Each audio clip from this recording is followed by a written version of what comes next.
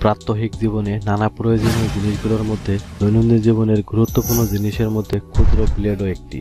কিন্তু খেয়াল করে দেখেছেন কি, ব্লেডের যে নকশা তা আজও অপরিবর্তিত রয়েছে। কেন ব্লেডের এই নকশার বদল ঘটেনি, আর কেনই বা এই নকশা করা হয়েছে? যুগের পর যুগ একই স্টাইল ধরে রাখার রহস্য কি, তা নিশ্চয়ই জানতে ইচ্ছে করছে। চলুন তবে জেনে নেওয়া যাক ব্লেডের এই নকশা ও তা অপরিবর্তিত থাকার রহস্য।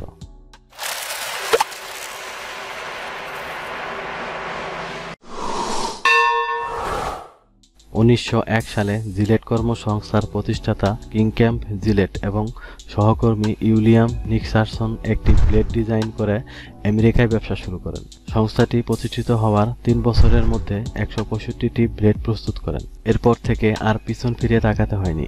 যাবতীয় চিন্তা ভাবনা করেই ব্লেডের সঙ্গে রেজারের হাতল আটকানোর জন্য স্ক্রু ও নাট বল্টু ব্যবহৃত হতো। কেন অন্যান্য সংস্থাও এই স্টাইল ও নকশা অনুকরণ করলো? কারণ হিসেবে জানা যায় সে সময়ে একমাত্র জিলেটই রেজার তৈরি করত, যা অন্যান্য কোম্পানি তৈরি করত না। তাই অন্যান্য কোম্পানি রেজার তৈরি না করে শুধু ব্লেড তৈরি করত এবং তাদের তৈরিকৃত ব্লেড জিলেট কোম্পানির রেজারের সঙ্গে মিলানোর জন্যই তারা একই ডিজাইনের ব্লেড তৈরি করা শুরু করেছিল, যা এখনো বিদ্যমান রয়েছে। আর ব্লেড বোঝাতে আমরা এই ব্লেডকেই এখনো বুঝে থাকি। বর্তমান সময়ে বিভিন্ন ধরনের ব্লেড বের হলেও যদি কেউ হঠাৎ ব্লেডের কথা উচ্চারণ করে তাহলে কিন্তু সেই একই নকশার চেহারা চোখের সামনে ভেসে উঠে আসবে।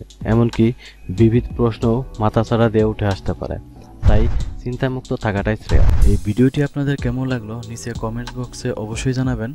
ভিডিওটি ভালো লেগে থাকলে লাইক এবং শেয়ার অবশ্যই করবেন, যাতে এই ইন্টারেস্টিং নলেজ অন্যদের কাছেও পৌঁছায়। আর আপনি যদি এই চ্যানেলটিকে এখনও সাবস্ক্রাইব না করে থাকেন তাহলে চ্যানেলটিকে অবশ্যই সাবস্ক্রাইব করবেন।